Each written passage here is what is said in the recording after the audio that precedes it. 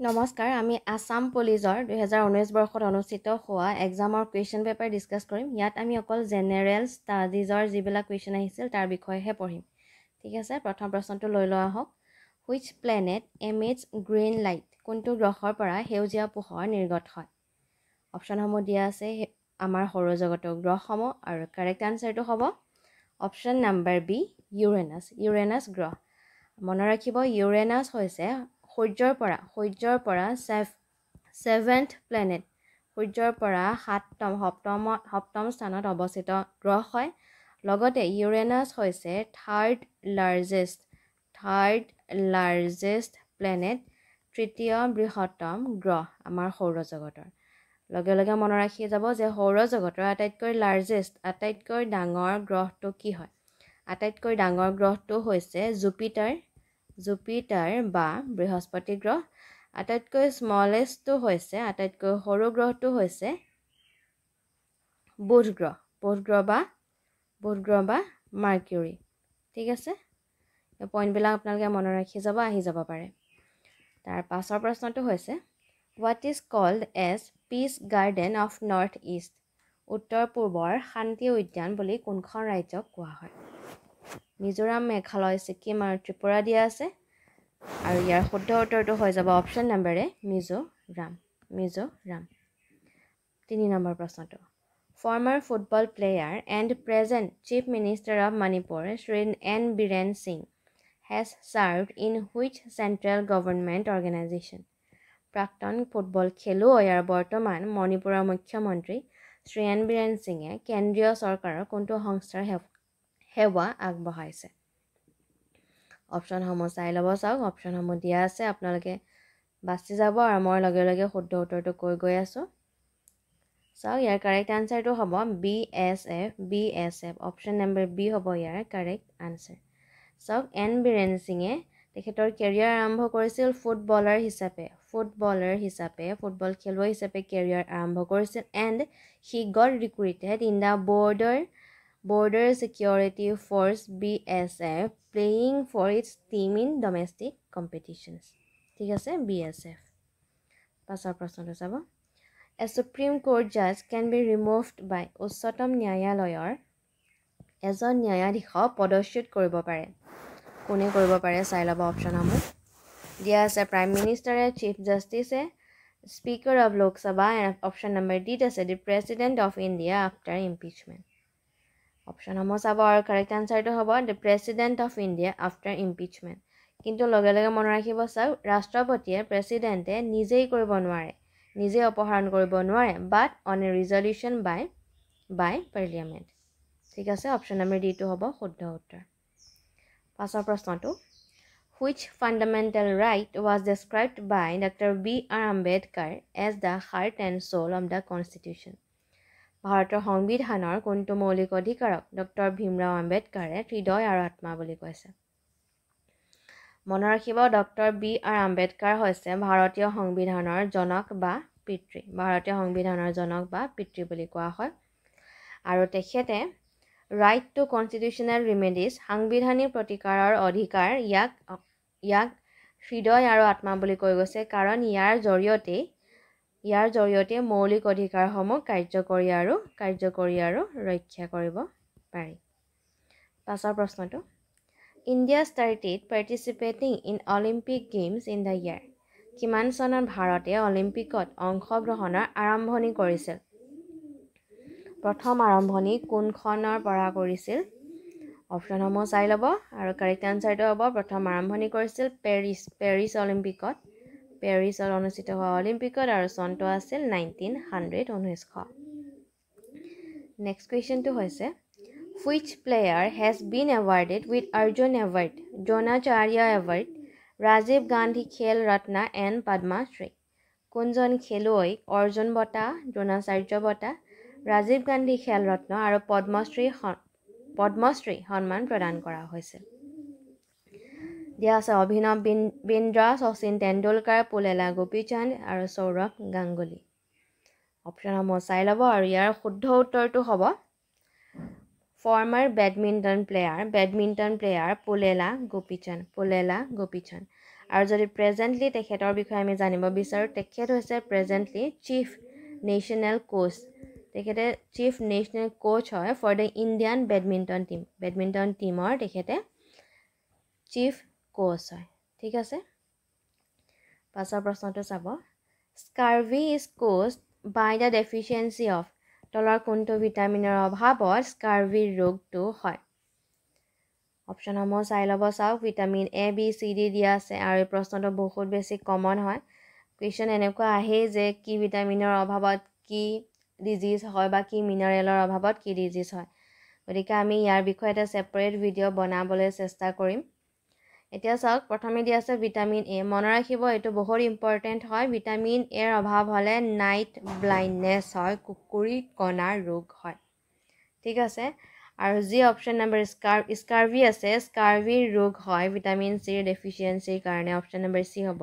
শুদ্ধ উত্তৰ পাছৰ প্ৰশ্নটো চাব Dilwara temples are in Dilwara মন্দিৰ অৱস্থিত ক'ত অৱস্থিত কাৰেক্ট এনচাৰটো হ'ব ৰাজস্থানৰ মাউণ্ট আবু পাছৰ প্ৰশ্নটো vice president of India is a head of ভাৰতৰ উপৰাষ্ট্ৰপতি কাৰ মুৰব্বী হয় লোকসভা ৰাজ্যসভা বিধানসভা নে পাৰ্লিয়ামেণ্ট কাৰেক্ট এনচাৰটো হ'ব ৰাজ্যসভা নেক্সট কুৱেশ্যনটো হৈছে হুজ daughter was Amrita Prabha who gut married two Kashmiri prince Megha বাহানা অমৃত প্ৰভা কাৰ জীয়ৰী আছিল যি কাশ্মীৰী ৰাজকুমাৰ মেঘবাহনৰ সৈতে বিয়া হৈছিল অপশ্যন চাই লওক এই বিষয়ে আমি অলৰেডি পঢ়িছোঁ আপোনালোকে যদিহে চোৱা নাই যি আমাৰ 1000ৰ MCQ চিৰিজ আছে তাত চাব এই বিষয়ে আমি তাত অলৰেডি ডিছকাছ কৰি আহিছোঁ আমি অসম জিকেৰ 1000 MCQ ডিছকাছ কৰি আহিছোঁ গতিকে আপোনালোকে শুদ্ধ উত্তৰটো বাছি উলিয়াওক আৰু কাৰেক্ট এনচাৰটো হৈছে অপশ্যন নম্বৰ ডি বাল বৰ্মন যি বৰ্মন বংশৰ ৰজা আছিল বাল বৰ্মনৰ পুত্ৰী অমৃত প্ৰভা বিয়া হৈছিল কাশ্মীৰ ৰাজকুমাৰ মেঘবাহনৰ সৈতে আৰু বৰ্মন ডাইনেষ্টিৰ বিষয়ে এইখিনিতে আপোনালোকে এবাৰ ৰিভিজন কৰি লওক বৰ্মন বংশৰ প্ৰতিষ্ঠাতা আছিল পুষ্য বৰ্মন আছিল ফাউণ্ডাৰ আৰু লাষ্ট ৰজাজন হৈছে ভাস্কৰ বৰ্মন তেখেত বহুত এজন জনপ্ৰিয় ৰজা হয় বৰ্মন বংশৰ গতিকে এওঁলোকৰ নাম আপোনালোকে মনত ৰাখিব পাছৰ প্ৰশ্নটো লৰ্ড বুদ্ধাছ অৰিজিনেল নেম ৱাজ ভগৱান বুদ্ধৰ প্ৰকৃত নাম কি আছিল শুদ্ধ উত্তৰটো হ'ব সিদ্ধাৰ্থ লগে লগে এবাৰ মনত পেলাব তেখেতৰ পিতৃৰ নাম হৈছে সিদ্ধাৰ্থৰ পিতৃৰ নাম হৈছিল শুদ্ধোধন মই ইয়াত লিখি গৈছোঁ আৰু তেখেতৰ মাতৃৰ নাম আছিল মায়া দেৱী আৰু ভগৱান বুদ্ধৰ সিদ্ধাৰ্থৰ জন্ম হৈছিল লুম্বিনীত পাছৰ প্ৰশ্নটো দি অট'বায়োগ্ৰাফী living history has been অথাৰ্ড by living history নামৰ আত্মজীৱনীখনৰ লেখক কোন হয় আৰু কাৰেক্ট এনচাৰটো হ'ব option number D Hillary Clinton পাছৰ প্ৰশ্নটো who has one individual gold medal in Olympic games ব্যক্তিগতভাৱে অলিম্পিকত কোনে স্বৰ্ণ পদক লাভ কৰিছিল অপশ্যনসমূহ চাই ল'ব ভাৰতীয় খেলুৱৈৰ কথা সুধিছে ইয়াত চাওক এইটো যিহেতু আগৰ বৰ্ষৰ কুৱেশ্যন পেপাৰ হয় গতিকে এইটো কাৰেণ্ট এফেয়াৰ্ছৰ কুৱেশ্যন আছিল যে প্ৰথম ইণ্ডিভিজুৱেলি ব্যক্তিগতভাৱে কোনে সোণৰ পদক লাভ কৰিছিল গতিকে সেইটো সময়ত চাওক প্ৰথম ইণ্ডিভিজুৱেলি সোণৰ পদক লাভ কৰিছিল অভিনৱ বিন্দ্ৰাই লাভ কৰিছিল কিহৰ কাৰণে কি খেলৰ কাৰণে তেখেতে শ্বুটিঙৰ কাৰণে লাভ কৰিছিল শ্বুটিং আৰু তেখেতে ক'ত লাভ কৰিছিল বুলি আমি ক'লে ক'ম 2008 বেইজিঙত অনুষ্ঠিত হোৱা বেইজিং অলিম্পিকত ঠিক আছে আৰু চাওক তেখেতে প্ৰথমবাৰ লাভ কৰিছিল ভাৰতৰ পৰা ইণ্ডিভিজুৱেলি আৰু এতিয়াও ৰিচেণ্টলি 2020 বৰ্ষত নীৰজ চোপ্ৰাই লাভ কৰিছে ইণ্ডিভিজুৱেল গ'ল্ড মেডেল আৰু তেখেতে লাভ কৰিছে জেভলিন থ্ৰ'ত লাভ কৰিছে আৰু চাওক ক'ত লাভ কৰিছে বুলি ক'লে আপোনালোকে ক'ব টকিঅ' অলিম্পিক 2020ৰ টকিঅ' অলিম্পিক যি পষ্টপন কৰা হৈছিল ক'ভিডৰ কাৰণে পষ্টপন কৰি 2021ত অনুষ্ঠিত হৈছিল গতিকে বৰ্তমানলৈকে অভিনৱ বিন্দ্ৰা আৰু নীৰজ চোপ্ৰাই আছে ইণ্ডিভিজুৱেল গ'ল্ড মেডেল লাভ কৰা। পাছৰ প্ৰশ্নটো Hima Das is Nick named as Hima দাসৰ উপনাম কি হয়? কাৰেক্ট আনচাৰটো হ'ব ধিং এক্সপ্ৰেছ। পাছৰ প্ৰশ্নটো 16 নম্বৰ টেৰিটৰিয়েল ৱাটাৰ মানে কি হয়? So territorial water মানে হৈছে water of a sea located close to the coast of a country. এখন দেশৰ কাষৰীয়া সাগৰৰ পানী আৰু তাৰ তলৰ মাটিবিলাকে সেইখন দেশৰ বুলি গণ্য কৰা হয়। ঠিক আছে, পাছৰ প্ৰশ্নটো Which was the first Assamese language magazine? অসমীয়া ভাষাৰ প্ৰথম আলোচনী কোনখন? কাৰেক্ট আনচাৰটো আপোনালোকে বাছি উলিয়াব। এইখন আলোচনী মনত ৰাখিব শিৱসাগৰৰ পৰা প্ৰকাশিত হৈছিল। এই প্ৰশ্নটো আহে আৰু আলোচনীখন হৈছে অৰুণোদয় ক'ৰ পৰা প্ৰকাশিত হৈছিল বুলি ক'লে আমি ক'ম শিৱসাগৰৰ পৰা ইন দ্য ইয়েৰ অফ 1846। পাছৰ প্ৰশ্নটো দি national stock exchange is located at national stock exchange অৱস্থিত। কাৰেক্ট আনচাৰটো হ'ব অপশ্যন নম্বৰ বি মুম্বাই। পাছৰ প্ৰশ্নটো হু said man is a political animal মানুহ ৰাজনৈতিক প্ৰাণী বুলি কোনে কৈছিল? অপশ্যন চাওক এইটো মই আপোনালোকক কেইদিনমানৰ আগতে টেলিগ্ৰামৰ কুইজত দিছিলোঁ। কাৰেক্ট আনচাৰটো হ'ব এৰিষ্টটল হ'ব শুদ্ধ উত্তৰ। আৰু টেলিগ্ৰাম এপ্লিকেশ্যনত যদিহে আপোনালোকে আমাৰ চেনেলটো জইন হোৱা নাই জইন হৈ ল'ব পাৰিব। লক্ষ্যটক বুলি চাৰ্চ কৰিব টেলিগ্ৰামত, তাত আপোনালোকে নিজেই জইন হ'ব পাৰিব আৰু তাত ডেইলি ফ্ৰীলি মক টেষ্ট দিয়া হয় আৰু লগতে কুইজো প্ৰভাইড কৰা হয় যিটো আপোনালোকৰ প্ৰেক্টিচৰ কাৰণে লাভদায়ক হ'ব। পাছৰ প্ৰশ্নটো শিশু is the literary work of শিশু সাহিত্যিক কৃতি হয় কাৰ হয় সুধিছে চাওক। কাৰেক্ট আনচাৰটো হ'ব ৰবীন্দ্ৰনাথ ঠাকুৰৰ হয়।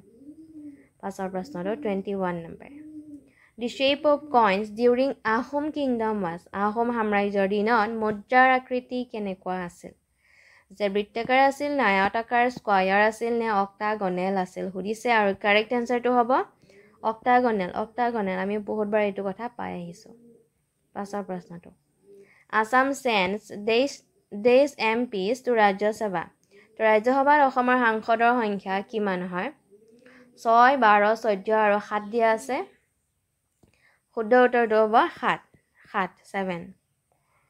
23 নম্বৰ প্ৰশ্নটো Sivadol was constructed by which queen? Sivadol কোনগৰাকী ৰাণীয়ে নিৰ্মাণ কৰিছিল? আৰু শিৱদৌল নিৰ্মাণ কৰিছিল আহোম ৰজা শিৱসিংহৰ ৰাণী অম্বিকা কোঁৱৰীয়ে। পাছৰ প্ৰশ্নটো 24 number The Constitution of India describes India as a ভাৰতীয় সংবিধানৰ মতে ভাৰতবৰ্ষৰ বিষয়ে অভিহিত কৰে। তো সংবিধানে ভাৰতবৰ্ষক কেনেকৈ অভিহিত কৰিছে? কাৰেক্ট আনচাৰটো হ'ব ইউনিয়ন অফ ষ্টেটছ ৰাজ্যৰ সংঘ হিচাপে। পাছৰ প্ৰশ্নটো The President of India addresses both houses of parliament assembled together at the commencement of ভাৰতৰ ৰাষ্ট্ৰপতিয়ে দুয়োখন সদনৰ সভা একেলগে আহ্বান কৰি বক্তৃতা প্ৰদান কৰে। কেতিয়া প্ৰদান কৰে? এড দিছে প্ৰতি বছৰে প্ৰদান কৰে। বিট দিছে after is general election of the Lok Sabha লোকসভাৰ সাধাৰণ নিৰ্বাচনৰ পাছত প্ৰত্যেকটো সাধাৰণ নিৰ্বাচনৰ পাছত বুলি কৈছে। চিট কৈছে both A and B আৰু ডিট কৈছে neither A nor B। So correct answerটো হ'ব যে চক তেখেতে ইচ ইয়াৰ প্ৰতি বছৰে প্ৰদান কৰে প্লাছ আকৌ তেখেতে লোকসভাৰ সাধাৰণ নিৰ্বাচনৰ পাছত প্ৰত্যেকটো নিৰ্বাচনৰ পাছতো তেখেতে প্ৰদান কৰে। So correct answerটো হ'ব both A and B। ঠিক আছে, পাছৰ প্ৰশ্নটো লৈ যাব 26 number Fundamental duties were incorporated in Indian Constitution in the year ভাৰতীয় সংবিধানত মৌলিক কৰ্তব্য কিমান চনত সন্নিৱিষ্ট কৰা হৈছে? চাওক ভাৰতীয় সংবিধানৰ মৌলিক কৰ্তব্যসমূহ প্ৰথম অৱস্থাত নাছিল, কিন্তু 42তম যি সংশোধনী আইন হৈছে সেই এমেণ্ডমেণ্ট এক্টৰ মতে 1976 চনত এইসমূহ সন্নিৱিষ্ট কৰা হৈছিল। বহুত বেছি ইম্পৰ্টেণ্ট হয়, মনত ৰাখিব 1976 চনত। আৰু কোনটো এক্টৰ মতে বুলি ক'লে আমি ক'ম 42তম এমেণ্ডমেণ্ট এক্টৰ মতে। ঠিক আছে, আৰু মৌলিক কৰ্তব্যসমূহ বড়ো কৰা হৈছিল ৰাছিয়াৰ পৰা। ৰাছিয়াৰ পৰা বা USSRৰ পৰা পাছৰ প্ৰশ্নটো এক শৰণ নাম ধৰ্ম was established by Srimanta Shankardev during which king's time কোনগৰাকী ৰজাৰ দিনৰ মহাপুৰুষ শংকৰদেৱে একশৰণ নাম ধৰ্মৰ প্ৰতিষ্ঠা কৰিছিল আৰু শুদ্ধ উত্তৰটো হ'ব কোচ ৰজা নৰনাৰায়ণৰ দিনত পাছৰ প্ৰশ্নটো 28 number the planet nearest to the sun is সূৰ্যৰ আটাইতকৈ ওচৰত থকা গ্ৰহটো কি হয় অপশ্যন নম্বৰ সি টো হ'ব শুদ্ধ উত্তৰ বুধ গ্ৰহ আৰু লগতে বুধ গ্ৰহ হৈছে আটাইতকৈ স্মলেষ্ট প্লেনেট পাছৰ প্ৰশ্নটো in the national flag off India দি অশোক চক্ৰ ৱেষ্ট ভাৰতৰ ৰাষ্ট্ৰীয় পতাকাত অশোক চক্ৰত আছে কি আছে চাই লওক অপশ্যন নম্বৰ এ দিছে 24 স্পোকছ ইন ব্লেক কালাৰ যেটো হয় শুদ্ধ নহয় ব্লেক কালাৰ নহয় অপশ্যন নম্বৰ বি দিছে 16 স্পোকছ ইন ব্লেক কালাৰ এটো নহয় অপশ্যন নম্বৰ বি আছে 16 স্পোক বুলি অপশ্যন নম্বৰ সি আছে 24 স্পোকছ ইন ব্লু কালাৰ এটো হ'ব আমাৰ কাৰেক্ট আনসাৰ 24 জাল দণ্ড থাকে আৰু নীলা ৰঙৰ হয় পাছৰ প্ৰশ্নটো হু ৱাজ ন'ন এজ মহাৰাজা ধীৰাজা বুলি কাক কোৱা হয় ভাস্কৰ বৰ্মন সমুদ্ৰ বৰ্মন পুষ্য বৰ্মন আৰু ইয়াৰ এজনো নহয় দিয়া আছে চাই লওক কাৰেক্ট আনসাৰটো হ'ব বৰ্মন বংশৰ ৰজা পুষ্য বৰ্মনক কোৱা হয় পাছৰ প্ৰশ্নটো ইষ্ট ইণ্ডিয়া কোম্পানী এনেক্স কাছাৰী kingdom because of east India কোম্পানীয়ে কছাৰী ৰাজ্যক কাঢ়ি লৈছিল কাৰণ চাওক অপশ্যন দিয়া আছে এ দিছে এলায়েন্স উইথ আদাৰ কিং আন ৰজাৰ সৈতে জোট বন্ধনৰ কাৰণে বি দিছে মিছ মেনেজমেণ্ট অব্যৱস্থাপনাৰ কাৰণে চি দিছে কনস্পিৰেচি এগেইনষ্ট ইষ্ট ইণ্ডিয়া কোম্পানীৰ বিৰুদ্ধে ষড়যন্ত্ৰ কৰাৰ কাৰণে ডি দিছে ডক্ট্ৰাইন অফ লেপছ চৰ্ত বিলোম নীতিৰ কাৰণে সো কাৰেক্ট আনসাৰটো হ'ব ডক্ট্ৰাইন অফ লেপছ চৰ্ত বিলোম নীতিৰ কাৰণে সো চৰ্ত বিলোম নীতি কি আছিল এবাৰ মনত পেলাওক আমি অলৰেডি 1000 MCQ সিৰিজত ডিসকাস কৰি আহিছো চৰ্ত বিলোম নীতি হৈছে যেতিয়া কোনো ৰাজ্যৰ উত্তৰাধিকাৰী নাথাকে যেতিয়া লিগেল সন্তান নাথাকে তেতিয়া তেওঁলোকে হে ৰজাসকলে তেখেতৰ তুলনীয়া পুত্ৰক উত্তৰাধিকাৰী বনাব নোৱাৰিছিল আৰু তেতিয়া ইষ্ট ইণ্ডিয়া কোম্পানী সেই ৰাজ্যখন তেওঁলোকৰ অধীনত কৰি লৈছিল ঠিক আছে পাছৰ প্ৰশ্নটো চাব which temple was built during Salastamba dynasty Salastambha বংশৰ সময়ত কোনটো মন্দিৰ নিৰ্মাণ কৰা হৈছিল কাৰেক্ট আনসাৰটো হ'ব মহাভৈৰৱ মন্দিৰ 32 নম্বৰ প্ৰশ্নটো in which year the first Saraighat bridge in Guwahati was constructed গুৱাহাটীৰ প্ৰথম শৰাইঘাট দলংখন কিমান চনত নিৰ্মাণ কৰা হৈছিল আৰু শুদ্ধ উত্তৰটো হ'ব 1962 চন 1962 33 নম্বৰ প্ৰশ্ন হ'ব এতিয়া India's soul lives in villages was said by ভাৰতৰ আত্মা গাঁৱতেই বাস কৰে কথাষাৰ কোনে কৈছিল ইয়াৰ বক্তা হৈছে মহাত্মা গান্ধী পাছৰ প্ৰশ্নটো Where will you find golden langur সোণালী বান্দৰ ক'ত পোৱা যায় অপশ্যন হ'ব চাই ল'ব আৰু কাৰেক্ট আনসাৰটো হৈছে সোণালী বান্দৰ পোৱা যায় বন্যপ্ৰাণী অভয়াৰণ্য চক্ৰশিলা ৱাইল্ড লাইফ চেঞ্চুৰী আৰু চক্ৰশিলা ৱাইল্ড লাইফ চেঞ্চুৰী ক'ত অৱস্থিত আপোনালোকে এবাৰ চাই ল'ব চক্ৰশিলা ৱাইল্ড লাইফ চেঞ্চুৰী